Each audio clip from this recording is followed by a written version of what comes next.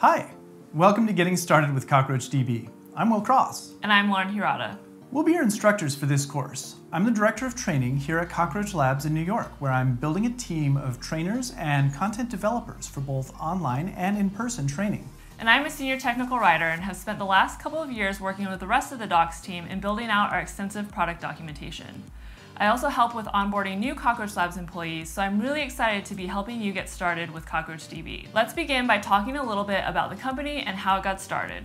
Cockroach Labs, the company that makes CockroachDB, was founded in New York in 2015 by Ben Darnell, Spencer Kimball, and Peter Mattis, 3 engineers with a vision. They wanted to create an open source version of Spanner, a distributed SQL database.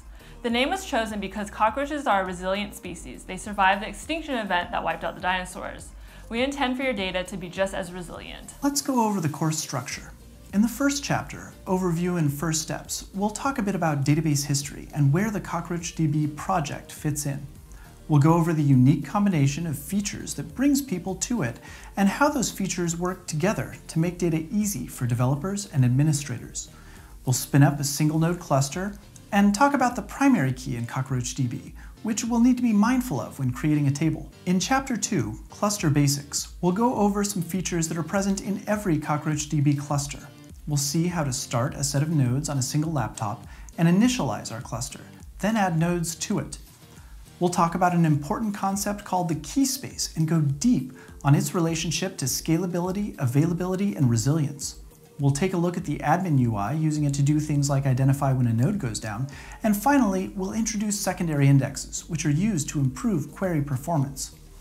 In Chapter 3, SQL at Scale, we'll begin to get a sense of the capabilities of CockroachDB in a distributed environment. We'll perform transactions, for example, and see the isolation guarantees in action. We'll also start to use CockroachDB's location awareness features. At the end, you'll find a graded final exam, and we'll wrap things up by spending a little time going over what we've done and also what other topics you might explore outside the course. Each chapter is broken down into several lesson videos, most of which have an ungraded multiple choice quiz afterwards. You can take these as many times as you like. Along the way, there will be several ungraded labs for you to do as well. Even though they're typically placed right after a demonstration, doing something yourself can feel very different than seeing it done, and I encourage you to use these opportunities to reinforce your new skills.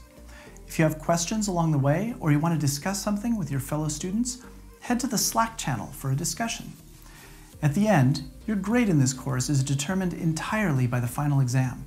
If your exam average is 70% or more, you pass the course, and we'll issue you a certificate of completion. And with that, enjoy getting started with CockroachDB.